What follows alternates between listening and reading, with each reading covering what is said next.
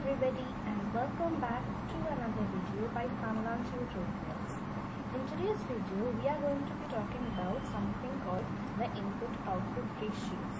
Now these concepts of input-output ratios are very important in production theory in general, and they are also widely used in different trade models like the Jones 1965 model, the Jones 1971 model, and there are different extensions of these models which use the concept of input-output ratios.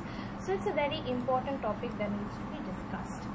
Now let us first understand what the input-output ratio is. So as you can see, the input-output ratio itself is consisting of three terms basically. It has one concept of input, one concept of output, and the other concept of ratio. So how do we express input-output ratio as? Now let us first understand the notation of these input-output ratios. Suppose you have a commodity, suppose you have an agricultural sector that produces agricultural goods. These are basically the farmlands that produce rice, wheat, sugar, all the agricultural commodities. So let me denote the sector which produces agricultural goods as A. So that is the sort of as the sector as well as the product that is being produced by that sector. So let me just write that down. Capital A denotes the agricultural sector. So it actually denotes the agricultural sector, and it also denotes the agricultural goods. That is, it is simultaneously denoting the sector itself and the goods that is being produced by that particular sector. Now that gives you the idea of output, because these goods are essentially output, right? So you have the output idea. Now in order to produce a good, you need an input, you need something to put into the production process if you want to have some output. So what you can do is, if you feel like it's difficult to consider capital A to be both the sector as well as goods, what you can do is, instead of taking capital A as the good as well, you can take the goods to be XA, right? So usually we take capital X as outputs in production process, sometimes we take Y as outputs in production process, but X is also widely taken. It is sometimes used to refer commodity bundles as well. So let's suppose I consider the agricultural sector itself, that is this sector. This sector is A and the goods may be considered as XA. Now if I want to produce XA, suppose for simplification, suppose I am taking two inputs. So to produce agricultural commodities XA, I need to use two inputs. So let me just write down, these are the inputs, right? The green colors are the inputs. So I already have the outputs, and now I will be talking about the inputs that goes into the production process of producing XA. So what are the inputs? What are the inputs that you can think of? One input is the very basic land. So this is land. Let me just write that down. This is land, and then you can also have capital. So you can also have capital to produce agricultural goods. You can use tractors, you can use fertilizers. There are different technologies that are these days used in the agricultural sector to make farming easier. So this is the capital. Let me just write cap for short. So you have land and you have capital. You can also take labor and capital as well. You can also take any other advanced form of foreign direct investments. There are a number of inputs that you can take. Suppose, or if you feel like land and capital are too similar, because in some cases sometimes capital that is being used in the agricultural sector may be considered to be land. So you can also take land to be L to be labor, right? The farmers that are doing all the work. So you can take this to be labor as well. Let's suppose for the time I am calling this labor, and I am using LAB for short for labor. So in order to produce XA, you want two inputs, labor and capital, to produce a given amount of XA, right? So suppose, now let me just take another color. Let me go back to purple, say. So the red gives you the idea for output, and the green gives you the idea for input, right? So now we are going to be talking about the ratio. Where does the word ratio come from? Essentially, think of it this way. Let me just use a unitary method. So if, say for example, in order to produce XA amount, so if I consider this to be the amount of output, so if I consider XA to be the total amount of output, suppose in a day the agricultural sector produces XA amount of output. So this is the amount of output, right? And say suppose this is consider that to be LA, because we are considering the agricultural sector, and AKA, because if sometimes when we consider multiple sectors, these subscript notations also help, but you can skip it given that we are considering just a single sector here for simplification.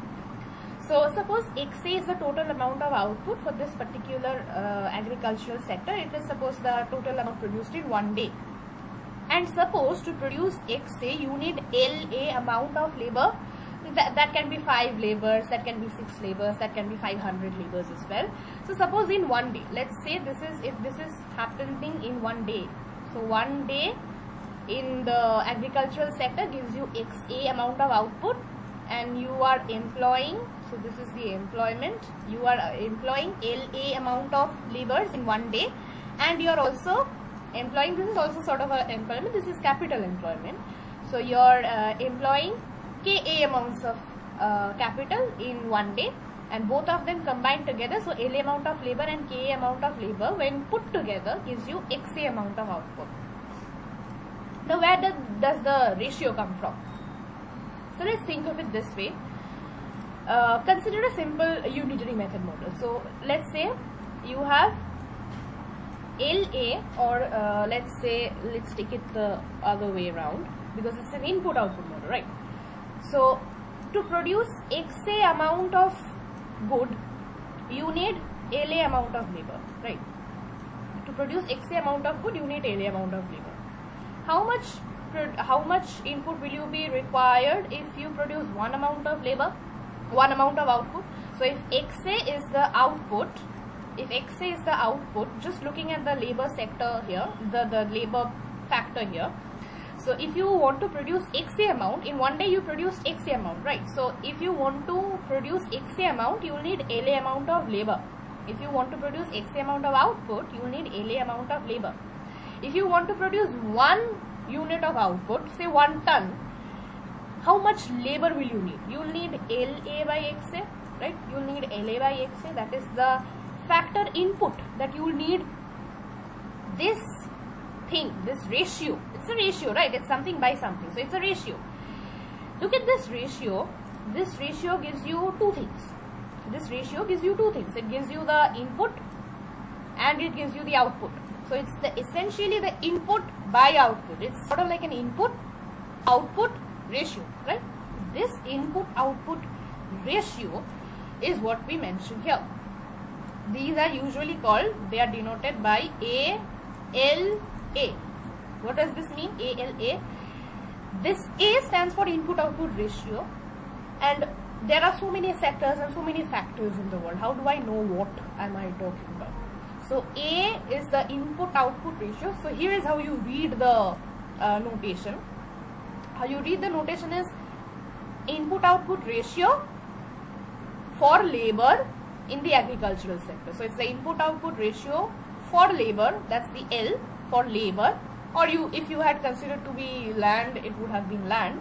Since here I am considering labor, it's input output ratio of labor in the agricultural sector. So you always put the input first and then the output. Output is sort of like the sector here. So that's the input output ratio of labor in the agricultural sector. So now how can I think of it? How would I define it? Look at these calculations that we made. It's essentially, if you think of it this way, it's actually the amount of labor factor that I need to produce one amount of XA, one amount of agricultural good, not XA, XA is sort of the amount. So one amount of agricultural goods. So you can define the input output ratio as quantity. So it's a quantity, right? It's a quantity of labor input. So it's the quantity of the, now there can be different sectors and they can be different factors as well, right? So here, since I am considering LA, so this part, let me consider L first. So it's the quantity of labor input. Since I'm talking about LA, it's the quantity of labor input. It's the quantity of labor input used for. So what is it being used for? What is the labor input being used for? It's being used for producing. It's a factor, right? So it has to be used for production.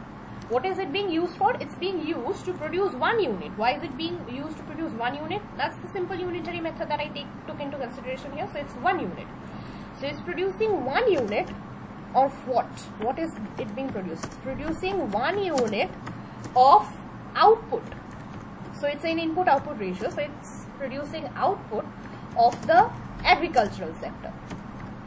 So it produces one unit of the output of the agricultural sector, right?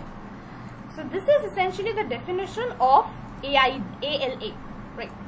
Now you can extend it to AIJ as well. Now what would AIJ mean? This I would give you the input. So this labor input, this would become I.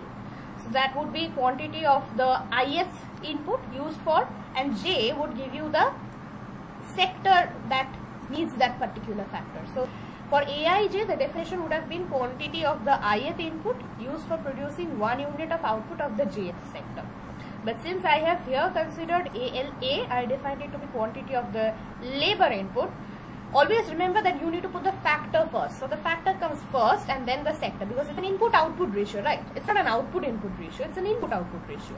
So it's the quantity of labor used for producing one unit of output in the agricultural sector. That would be for ALA. Similarly, if you were supposed to draw something like, consider something like AKM. Suppose that would give you the quantity of, if I denote K to be capital, so that would be the quantity of capital input used for producing one unit of, if M were to denote manufacturing sector, then this would be M. So quantity of capital input used for producing one unit of output in the manufacturing sector. That comes from the fact that I am using the subscript K and M, right? Again, the first letter always stands for the factor and the second letter always stands for the sector that you're considering, the sector that is producing the output that you're considering. So this is basically the basic concept of input-output ratios and what they essentially express. It's basically the notation.